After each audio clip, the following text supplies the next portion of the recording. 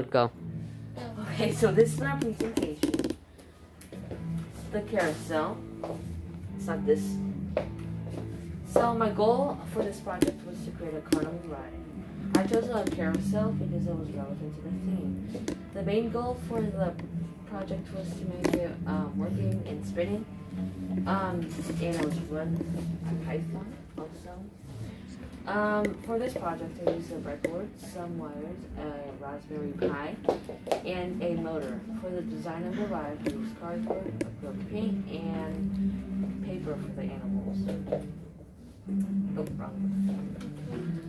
So the program I used in this project is Python. Everything in the code allows the ride to be more realistic and functional. Here's a picture of the code, which I don't think you can see, but yeah.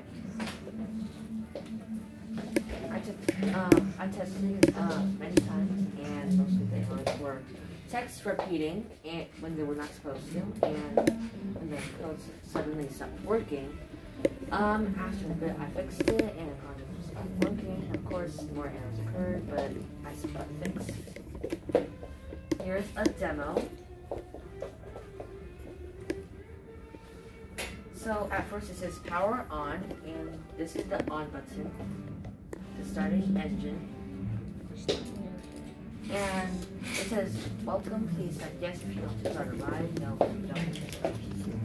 Yes, it says successfully verified. And it starts spinning.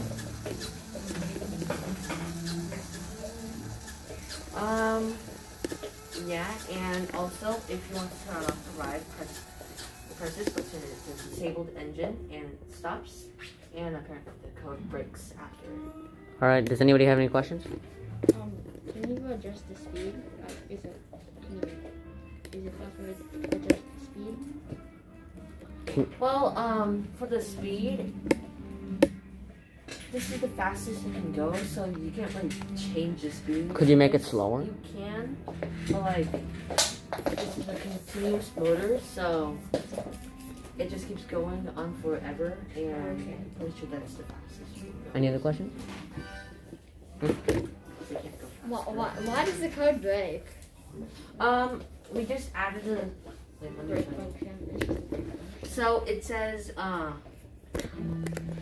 if the off button is pressed, it says disabled engine, and yeah, the motor stops first, and then we type something, break, which breaks the code.